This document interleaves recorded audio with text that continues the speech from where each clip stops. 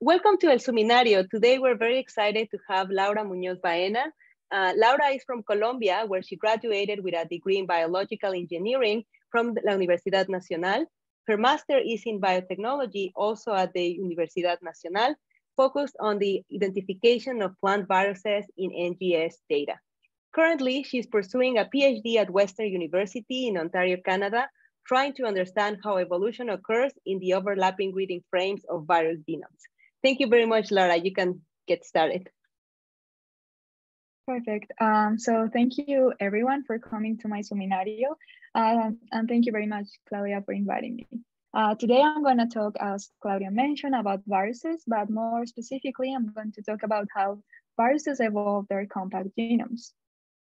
Now, before I talk about viruses, I need to mention, of course, genomes. And every living organism, from plants to insects to mammals, anything that we can think of, have their own information in order to develop and grow. We can think of genomes like books where we store all of the information that we need to, for example, grow hair or to move nutrients across our body or to defend from infections. However, when we open the books of that represent the genomes of living organisms, what we see is that there are some molecules like DNA or RNA that store that information instead of words. Now, when we open this book, as I mentioned, what we see is molecules. And these molecules are, for the most of living beings, DNA. But for viruses, they can also be RNA. In this figure here, we're seeing a polymerase, just a protein that it's creating an RNA molecule from a DNA molecule. And this is not very important for this topic, for this presentation, but what I want you to keep in mind is that these are two very similar molecules because they are made of nucleobases. That's the same compound. And nucleobases are these smaller molecules that can be either adenine, guanine, cytosine, or thymine in DNA or uracil in RNA. And what's important is that these molecules bind together, they connect to each other to form chains of nucleotides.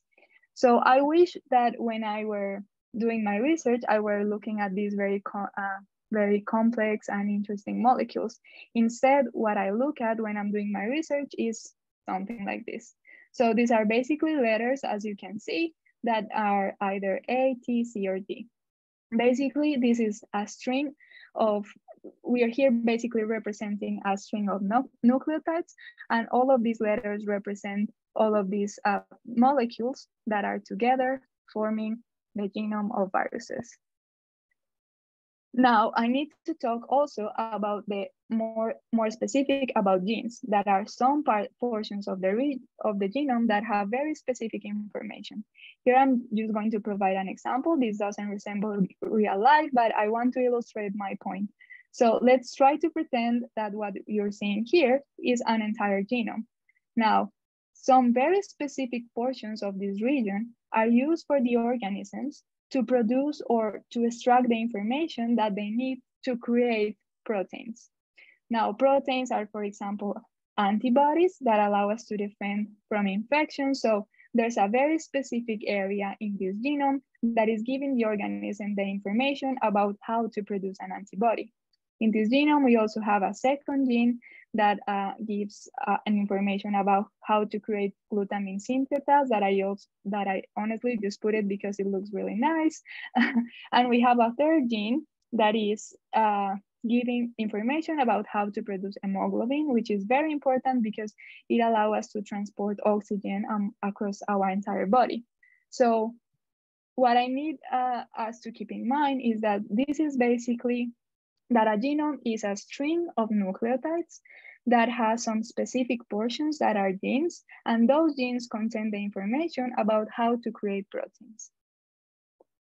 Now, interestingly enough, viruses also have genomes, and they can be either DNA or RNA, as I mentioned before, but they cannot make copies of their own, so they need to infect hosts.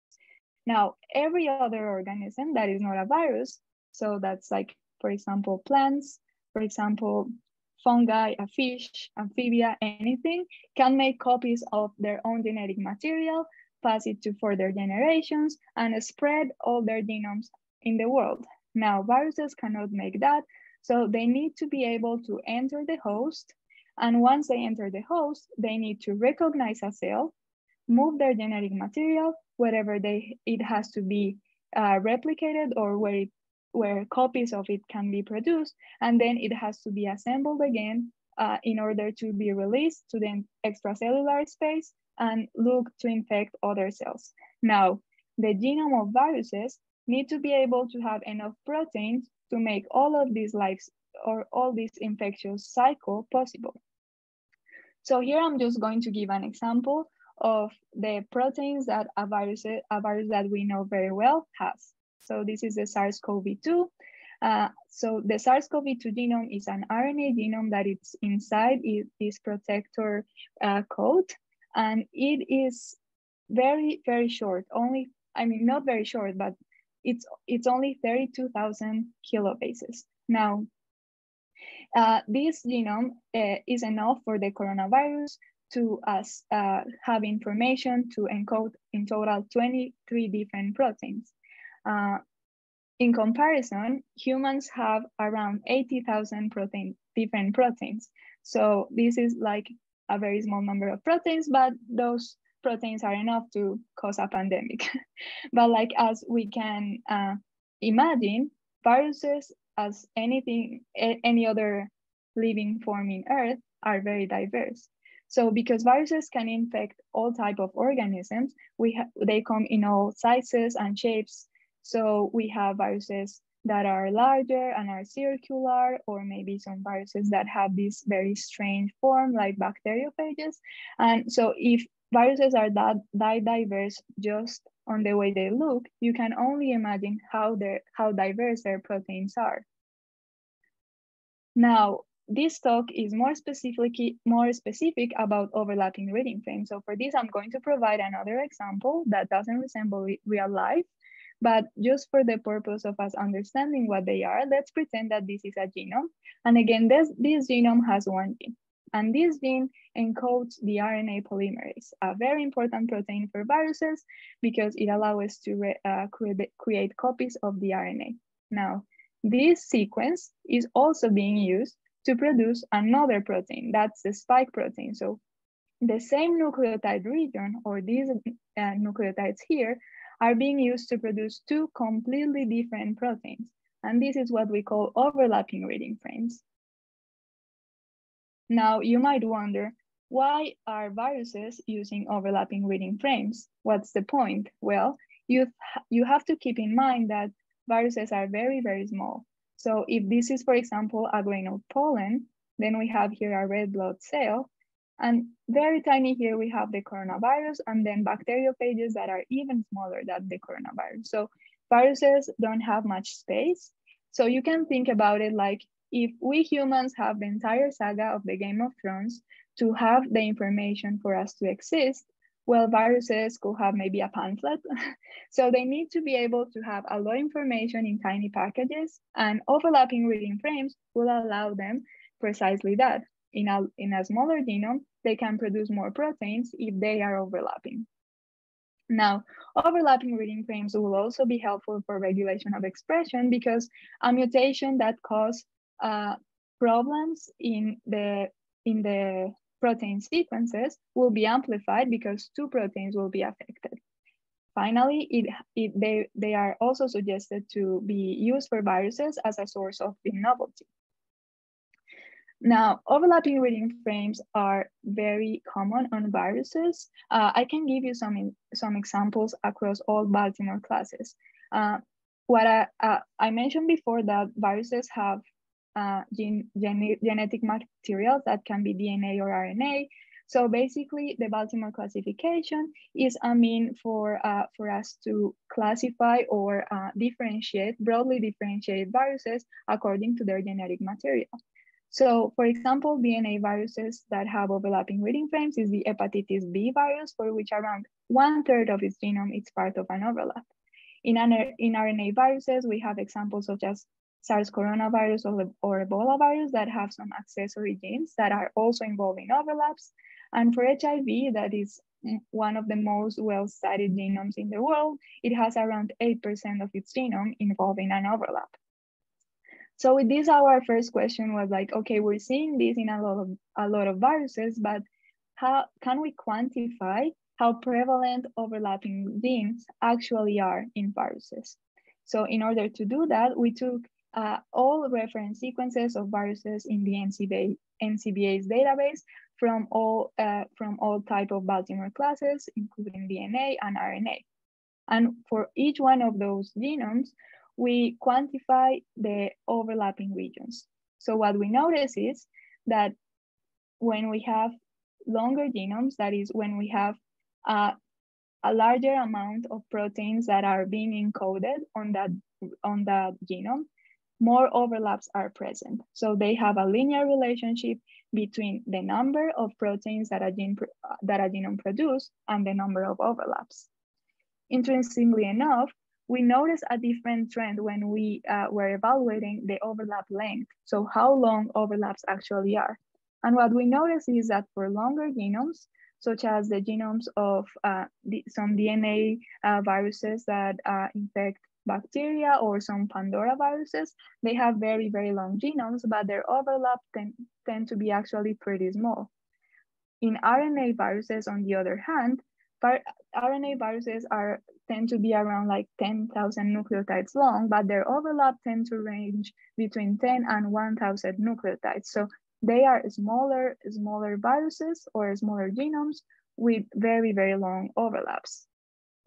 So with this part of our research, I concluded that around half of our database were viruses that had some type of overlap, and that overlapping reading frames tend to be shorter in longer genomes.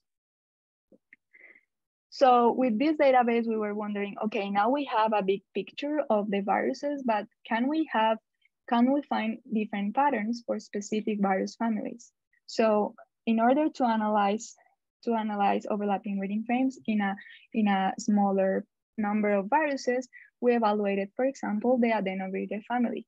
This family is house of the human adenovirus that causes mild colds, but this is a very interesting virus because it has helped us to develop vaccines. Now we took 71 reference genomes for the adenovirus species, and what we did is to create this type of graphs. So this graph, in each circle, you're seeing a set of proteins that are similar to each other. So, and we are relating those proteins according to how they are adjacent to each other. So when you see blue arrows, that represents an overlap. So what we noted for the adenoviridae family is that we have overlaps that are mainly located on the extremes of the genome. However, this central part of the genome that tends to be like green to blue, so this central part, that part doesn't present many overlaps. But different families have completely different overlapping patterns. So we also have the examples, for example, for the Rhabdoviridae family. This is the house of the rabies virus. And here we don't see many overlaps, as you can notice. In contrast with the Geminiviridae family, those are DNA viruses that have these icosahedral capsids that are twins, like are joined to icosahedral capsids. So I think they're very cool. These viruses mainly infect plants. And what we interestingly notice here is that they have a lot of overlaps. I think it's worth noting that they're also circular genomes and they undergo recombination. So we notice that overlaps they have like a very specific type of overlapping pattern. Now, the coronavirus, the house of the coronavirus that we know, it doesn't have many overlaps, but it has a couple of overlaps on one of the ends of the genome that tend to be conserved. And the papillomaviridae family, which is house of all human papillomaviruses, they have a lot of overlapping reading frames that seem to be conserved across all of these species. But more specifically, we wanted to evaluate, okay, how overlapping genes evolve. And in order for us to study evolution, what we do is to measure how sequences change over time. So again, I'm just here providing an example. And let's pretend that this is a gene. This piece of the genome in blue is producing this spike protein.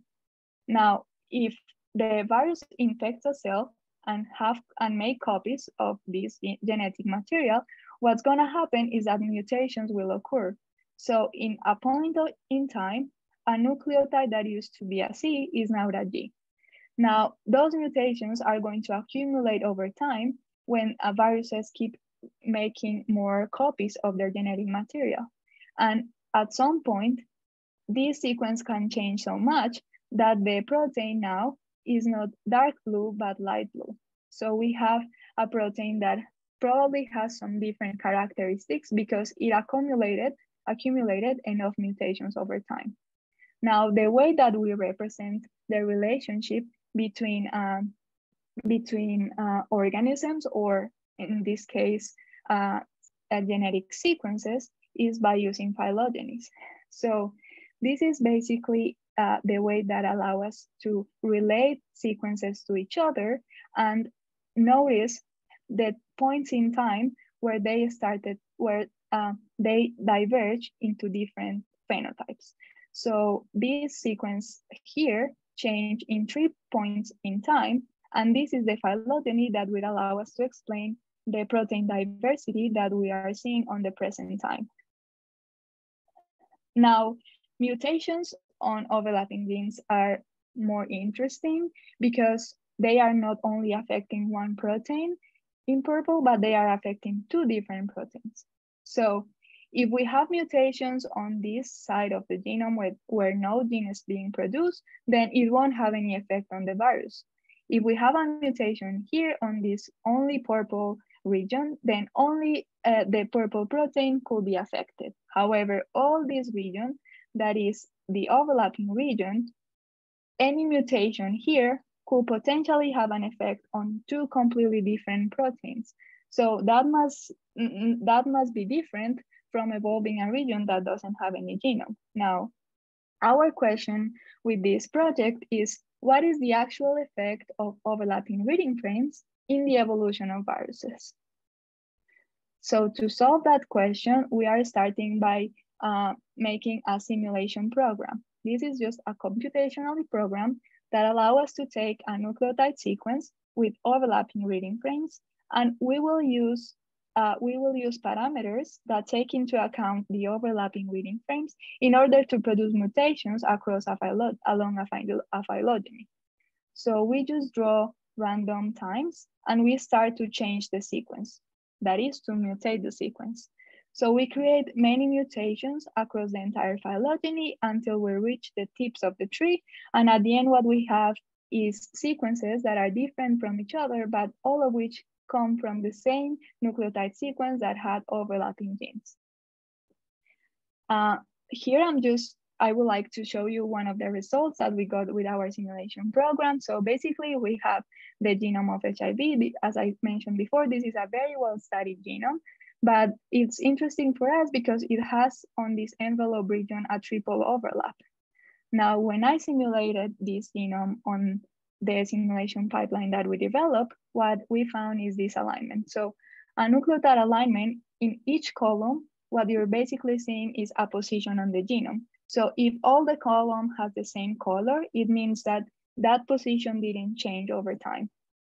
What we are noticing here is for this region that has an overlap, that region is mutating a lot less than the rest of the genome that only has one or no genes on it. Moreover, this specific region that has a triple overlap here didn't seem to mutate a lot, even though the mutation rate that I put was really, really high. So this region was very conserved, meaning that a lot of mutations are dropping there, and that's creating some evolutionary signals that are contrary to what we will expect. So to conclude, I would like to notice what we've learned so far. So now we know that overlapping genes are ubiquitous. They are in all type of viruses, but they present substantial variation. among different Baltimore groups.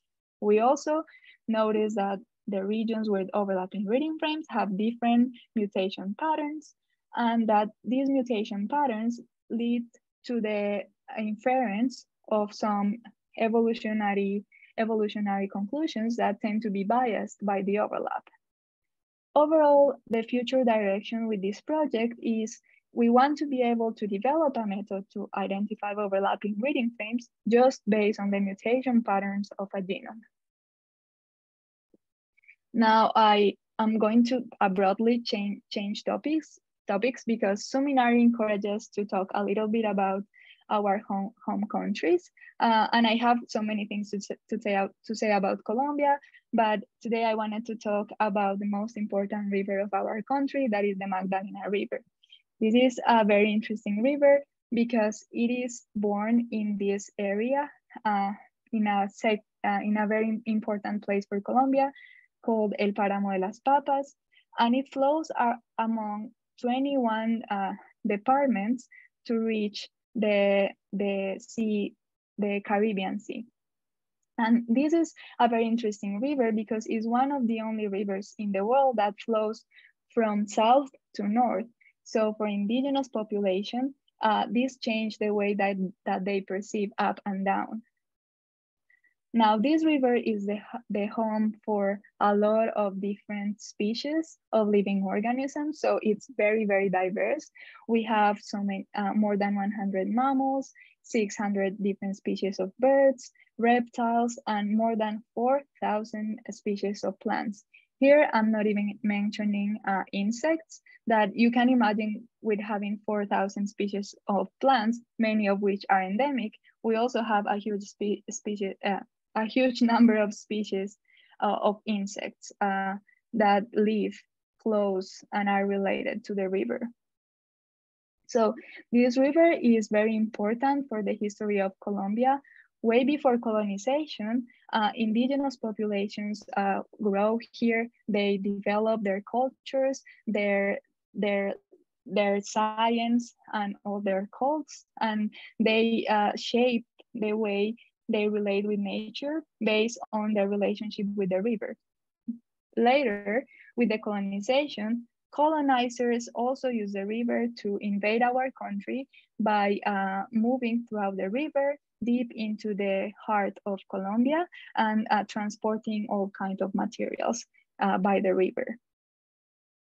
So for me in particular, this river is very important because I've visited many times. In particular here, where I'm showing you Rio Claro, which is a river that goes to the Magdalena River.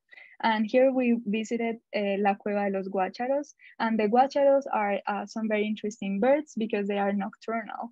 So there are not many birds in the world that go out at night to feed. They feed on fruits and they make some very strident sounds. So here we are on 2015. I also visited the Tatacoa Desert, which is actually not a desert. It is a tropical dry forest, and it's a few hours away from the Magdalena River. And this place was the house of big mammals that lived in the Andes, in the Colombian Andes. So being so close, I visited also the Magdalena River, which was a very interesting experience because I was being in maybe the most important river for my country. So yes, overall, I can tell you that in this river, I have experienced maybe some of the happiest moments of my life. And if you would like to know more about it, I will highly encourage you to read the Magdalena book written by Wade Davis. And it tells the story of our country by telling the story of the river itself. This is all for today. Thank you very much for listening. And now I'm happy to take questions now.